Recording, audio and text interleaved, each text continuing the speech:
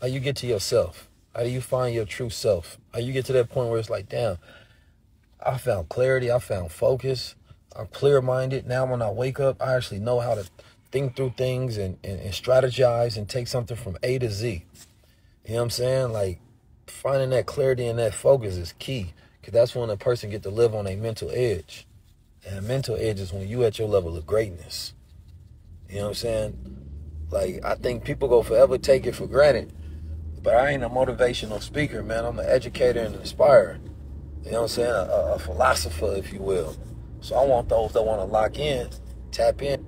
You know what I mean? Greatness don't never die, man. It turns into a legacy for people to learn from. That's what we doing. Nah, I'm not Malcolm X. Malcolm X's daughter do follow me, man, and I do want the good sister to be on a high-level conversation so we can talk about her father. You know what I'm talking about?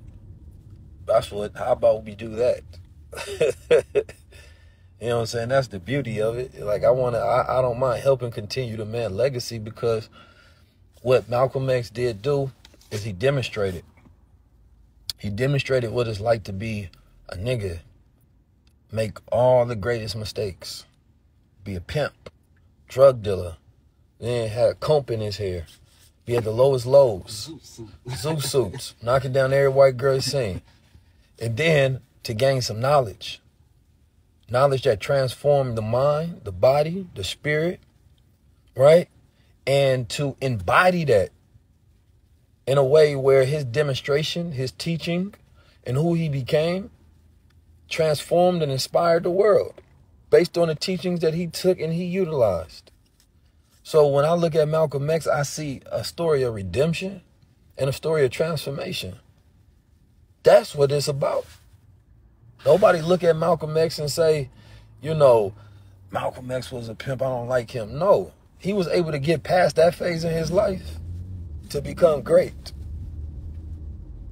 That's what it's about. So when I listen to that story, I get completely different things maybe than the average person, because Malcolm X was a symbol.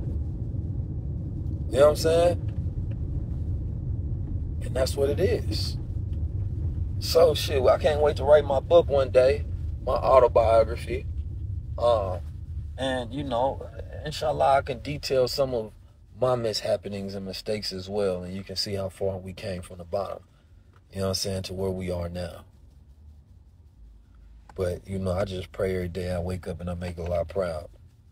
I don't even think it's, somebody say I'm humble, I don't even think it's humility, man. I just think that it's just hella work to do.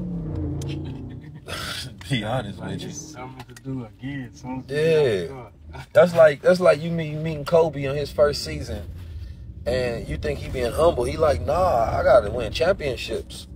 And then he won one championship. You think he being humble? Like, nah, I ain't gonna. That ain't even humility, bro. In my mind, I gotta win 2. He get the 2, and you like, nah, you don't get it, man. I'm trying to win 3. I'm trying to be all-time scorer. You know what I'm saying? It ain't even the humility. It's forward thinking. Like, man, we just got more shit to do, so I can't be sitting praising myself for what was done versus being in the mindset of developing myself to become who needs to do what's next. So for me, it ain't got nothing to do with humility, and that's what it comes off as, but it's just more so forward thinking. Like, bro, I ain't gonna lie, man, I got a long way to go for me to be extremely proud of myself.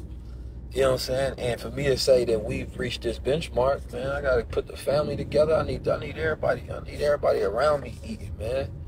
You know what I'm saying? When you see me slow down and start goddamn being cocky, man, we done did something that we done goddamn, I don't even know, man. We done terraform the planet, man. We done change things in a level to where you gonna be like, shit, he deserved to.